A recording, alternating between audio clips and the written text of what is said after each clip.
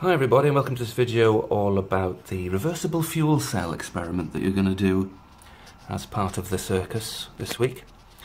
What I'm doing here basically on my windowsill at home is I'm using solar power and a reversible fuel cell to turn water into its component parts, which is hydrogen and oxygen. You see the reversible fuel cell there? I've introduced a very small amount of water into that earlier on, and the very small amount of energy we're getting from the winter Welsh sun is breaking the small amount of water that's in that reversible fuel cell into its two component parts. Of course, water is, the chemical formula is H2O. It's only made from those two very simple chemical elements, hydrogen and oxygen, and the hydrogen that's being collected from the water is being collected in this vessel, and the oxygen in that vessel. You see we've got a hydrogen vessel and an oxygen vessel, and if you look at the hydrogen, the level, not the level, sort of the upper level of the water, but the lower level, that shows that there's a vessel inside this outer cylinder that's filling very slowly with hydrogen. You can see at the moment, I don't know if you can see that, it's on about 10 and a bit at the moment. This is a very, very slow process. I'm going to come back later, bearing in mind it's just below 10 there on the scale.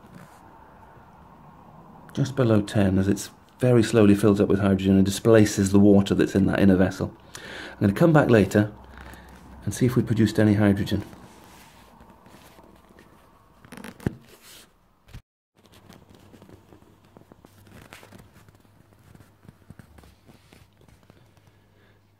So this is 2 hours later, roughly, and as you can see, the hydrogen chamber within the cylinder is filled almost entirely with hydrogen. The oxygen is filled about halfway. And that's not because there's something wrong with the way the hydrogen is being broken up. It's because, of course, in every molecule of water there's two hydrogen atoms and only one oxygen atom. So in this experiment you always get twice as much hydrogen as you get oxygen.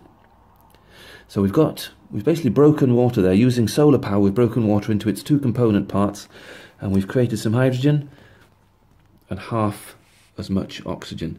What I've done now is I've removed the solar panel and I've attached a fan. Now this is a reversible fuel cell, as I mentioned earlier in the video, because it can actually work the other way around as well. Not just put electricity into it and it breaks water into hydrogen and oxygen, but if you put hydrogen and oxygen into it, it creates electricity.